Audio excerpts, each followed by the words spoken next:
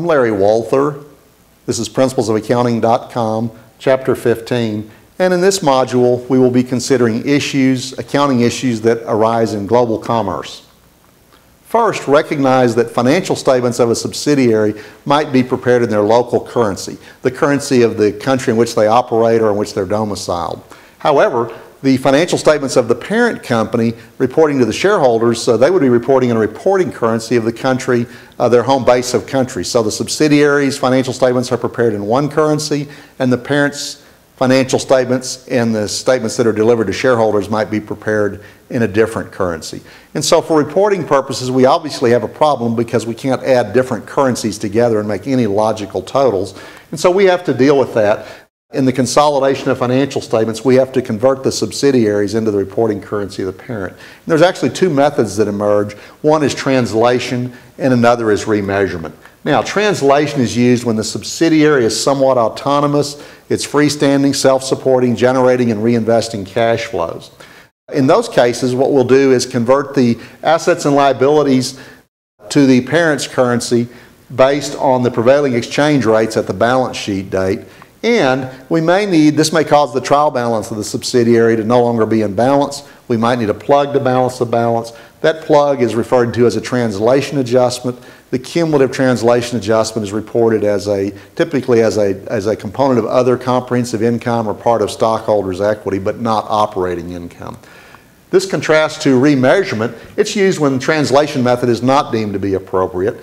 These would be other cases such as maybe the subsidiary is an extension of the parent's operation, like an importing subsidiary or something. Its primary or functional currency might be the currency of the parent, even though for convenience the financial statements are prepared in a local currency, a different currency. And in that case, we convert the assets and liabilities using a variety of exchange rates depending on the nature of the asset and liability. The specifics of this would typically be covered in advanced accounting courses, but what's important in those cases, you would have a plug to balance your trial balance, and it is considered to be a part of the operating income. So it's a remeasurement gain or loss, and it becomes part of the income determination for the entity. So there are some significant issues there.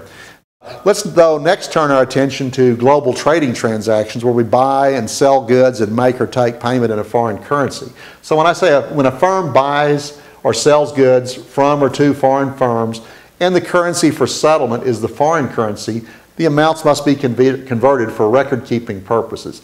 For example, assume Bentley's bike shop of the United States purchased bicycles from Gyrocycle of Switzerland, agreeing to pay 20,000 Swiss francs within 60 days. So Bentley has engaged in a foreign currency transaction. Assume the exchange rate, it's also called the spot rate on any given date, assume the spot rate is 90 cents per Swiss franc. So what have we done here? Well, in a journal entry, we've bought inventory 20,000 Swiss francs, but we're going to denominate it in our reporting currency of US dollars. 20,000 Swiss francs at 90 cents a piece comes to $18,000. So we'll debit inventory 18,000 and credit accounts payable 18,000. The question that arises is what happens if exchange rates change and we have to pay more or less than $18,000 to buy the 20,000 Swiss francs 60 days from now when we settle this transaction. And so here's what happens. I'm assuming by August 29th, the settlement date, that the spot rate has risen to 95 cents. So we go down to the bank and say, hey, we want to buy 20,000 Swiss francs. And they say, well, it's $19,000. So we have to deliver $19,000 credit cash to satisfy an account payable that's on the books at only $18,000 debit accounts payable. We need a $1,000 debit to balance, and we record that as a loss. We don't go back and change the recorded value for the inventory. We view this as a currency exchange loss that's reported in the income statement. Of course, if the exchange rate had gone the other way, we could have had a foreign currency gain or credit to balance out the entry. Foreign currency payables and receivables that exist at the close of an accounting period must be adjusted to reflect the spot rate on the balance sheet date. So not only do we recognize foreign currency exchange gains and losses concurrent with settling transactions, to the extent we have any outstanding payables or receivables at the balance sheet date, or for that matter, we're holding foreign currency at the balance sheet date, we record it at the spot rate on the balance sheet date in the reporting currency, and the changes in values that are occurring because of that process are recognized in income. Example, on December 1 of 2000X1, Vigeland Corporation sold goods to a customer in England, agreeing to accept payment of 100,000 British pounds in 90 days. The spot rate for the pound on that date was $1.75. By December 31, when financial statements were prepared, the spot rate had increased to $1.90, but then by the time settlement occurred in February 28th of the next year, the exchange rate had dropped back to $1.70. So we've had a volatile exchange rate.